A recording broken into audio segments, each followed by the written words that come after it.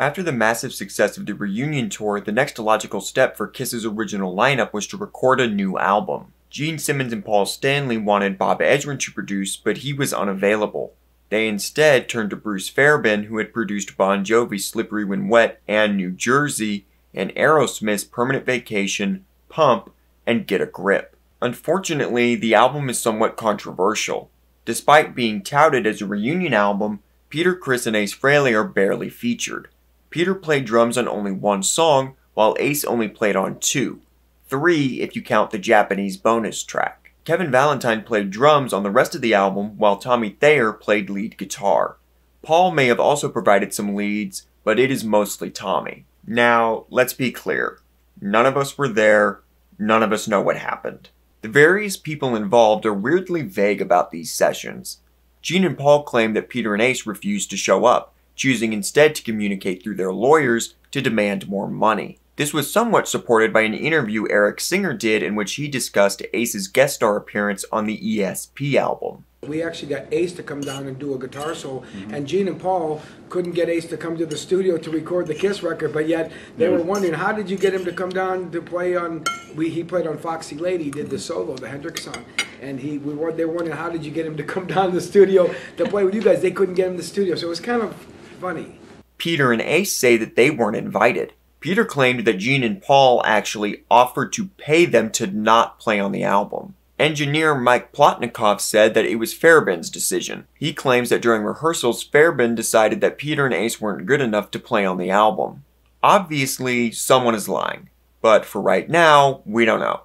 It's also important to mention that Paul did not get along with Fairbairn. He felt the producer chose the worst songs from the demos and, generally, did not know how to make a Kiss record. Paul was so dissatisfied that he ended up going into the studio on weekends to cut tracks on his own. Psycho Circus was released on September 22, 1998. Written by Paul and Kurt Cuomo, Bruce Kulick played bass. It's bombastic signature Kiss. It's got a great melody and awesome guitar parts. The solo is especially good. Interestingly, Tommy's leads are much more interesting and fresh on the record in which he's supposed to be pretending to be Ace than the ones where he is the official guitarist. In regards to production, I do like the drum sound, but I don't love the overall mix of the album. It needs more bass.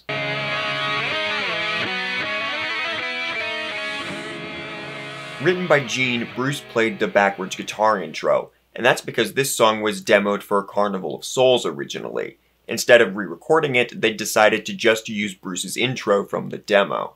The song has an awesome riff, a great melody, and the lyrics are cool and evocative. It's also cool to hear a Carnival of Souls style song with better sonics.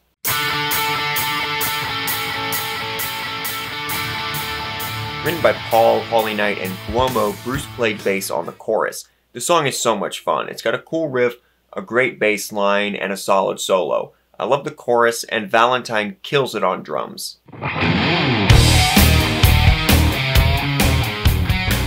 Written by Ace and Carl Cochran, this is the only track on the record that features all 4 original members playing their respective instruments, which is ultimately kinda sad because they sound really good. The song has a great riff and a cool bass line. I particularly love the dueling guitar parts during the chorus. The melody is great, Peter kicks ass, and the solo is amazing. Written by Gene, Paul played bass and Gene played guitar. I think the song has a great melody and wonderfully sappy lyrics.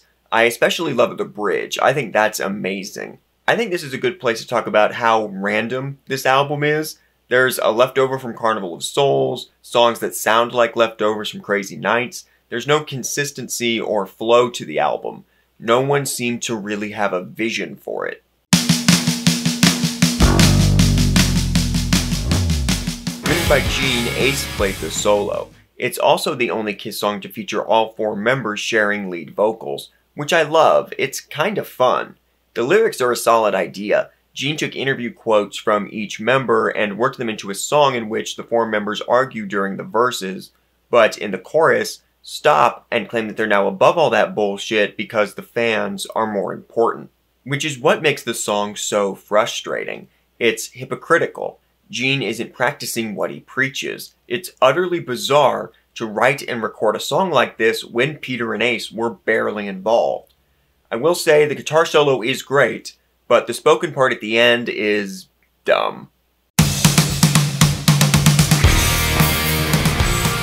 This was written by Paul and Knight. The guitars are cool, especially the solo. I love the chorus and the pre-chorus. It's a really fun song, super catchy.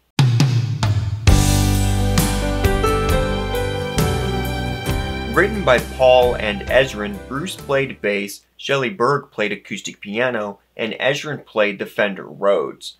Peter sang lead vocals, although he didn't drum on the track. Despite some pretty orchestration, the song is corny and lame. The bridge is okay, but it feels like a worse version of Hold Me, Touch Me. It's also frustrating because starting with this record, Kiss gets into a bad habit of trying to mathematically figure out what makes a Kiss record. So Peter has to sing a ballad. Ace has to sing a song about space. Instead of doing what comes naturally, it feels a little too calculated.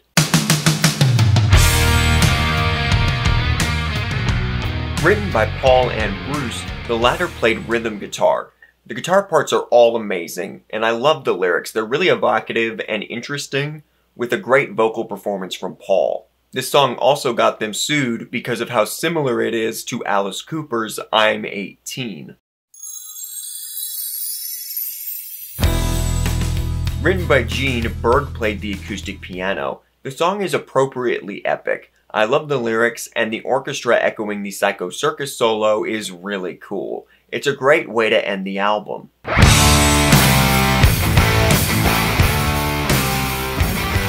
Written by Gene, Ace is featured on guitar and lead vocals.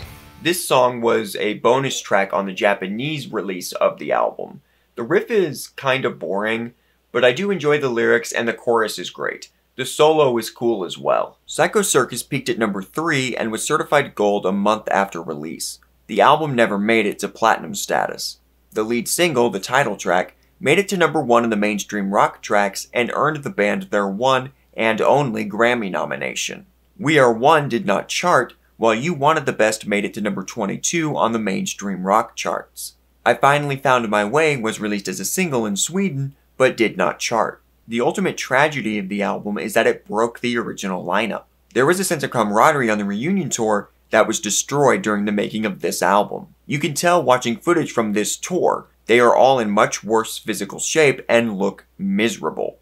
The tour tried to integrate 3D screens as their big gimmick, which sometimes worked and sometimes did not. The cost of the effect resulted in the tour losing money, and the tour did not do as well as the reunion. So it was decided to put Kiss out of its misery and do a farewell tour. I have mixed feelings about the album. Beyond the disappointment of it not being the original lineup, my main criticism is the lack of a consistent tone and style. I like most of the songs as individual pieces, but the record doesn't come together and is ultimately such a disappointment of what it could have been.